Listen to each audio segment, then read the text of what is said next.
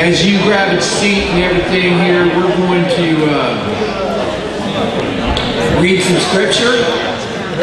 You have your Bible, you can turn to Revelation chapter 19. Revelation chapter 19. Chapter 19, beginning in verse 10. So John has received information about so many things by the time you get to chapter 19, and yet he's still receiving information. Angels are letting him know things, and he's just heard about the marriage of the Lamb, the marriage feast of the Lamb. And so here it says in verse 10, then I fell at his feet to worship him. Now, this was an angel giving this information, but he said to me, "Do not do that. I am a fellow servant of yours and your brethren who hold to the testimony of Jesus. Worship God." So now that he said that, he's going to make one more statement that is so important to what we're doing here today with Al Guest and Sandy with us, and the chance to understand why what we do to share Christ right now is so extremely important because of the period of history that we're in. And here's what it said: "For the testimony of Jesus is the spirit of prophecy." That's the point of prophecy. It points to the testimony of Jesus. He is the Son of God. He is the Savior. He is the Lamb that was sacrificed on our behalf that we might be saved. And so when we ignore prophecy, we ignore the testimony of Jesus, as it is important to the world, especially in this time. And as we heard in the Bible study hour, the reality that prophecy convinces many people of the reality that the Word of God is true. And what it has said has been fulfilled, and what it will be saying next is going to happen because God has proved it by fulfilling the prophecies of the past.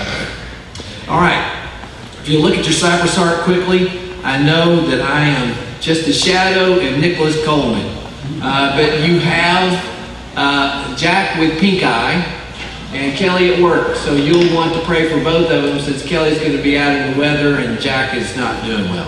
Notice, if you would, the Harold Mills Scholarship. If you're in college, you want to participate in that. The deadline's the 23rd. Church-wide picnics coming up the end of the month. There is your schedule. Work day, Saturday coming.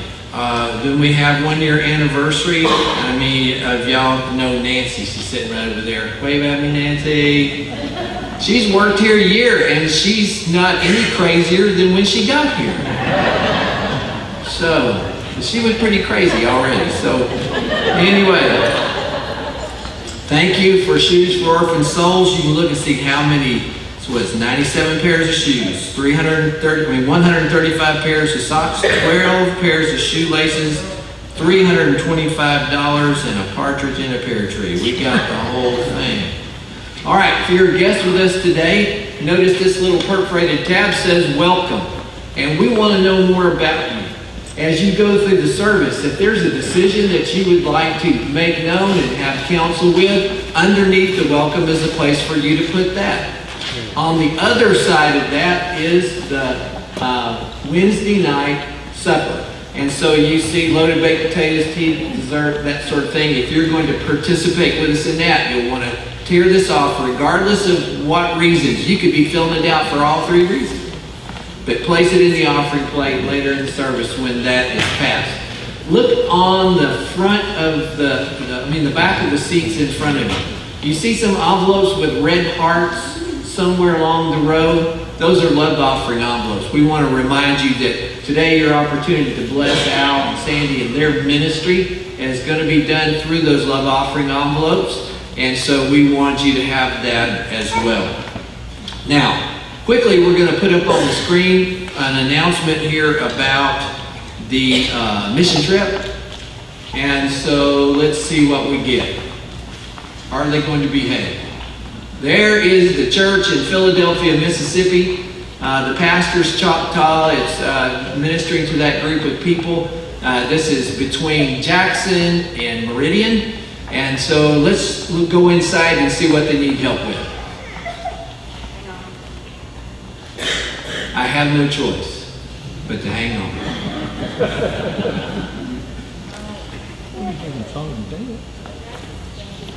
All right, well, what we're doing is they're trying to get the pictures to go. We have an opportunity to do like a sports camp with 50 to 70 kids, potentially, to have Bible study with those kids as we do the camp. We have the opportunity to do completion of sheetrock work, to tape, float, texture, paint. This building has 4 classrooms, a fellowship hall, and a worship area. But the most important feature for all of you that are hesitant to go, June the 12th through the 16th, if I had a laser pointer, I would point out to you right on the right-hand side, just around the corner, on the ground, what do you see?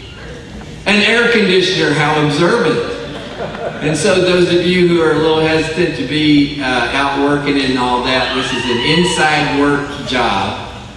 There's a possibility of putting in a snap block floor, depending on how far along we are in the project. And so this small congregation is having to meet in the tribal facilities and that sort of thing. And they're trying to get on this property so they can expand their ministry beyond just Sunday mornings and that sort of thing. And so maybe later on this evening we'll be able to get these pictures to move and I can show you the other 8 of them. But let's just thank God you saw the church. All right. What we want to do now is go ahead and start our time of worship. Before we do, those of you who may be reading Joel Rosenberg, I don't know if you've been reading this series, Christian fiction. This is the J.B. Collins series, and it's had the 3rd hostage out, and third. Well, there's 3 books. Anyway, you'll know which series this is. This is the new one, Without Warning. And if you've been looking for it and you'd just like to borrow it, here's a copy you can borrow. We ready? All right. Good morning, everyone. Let's stand.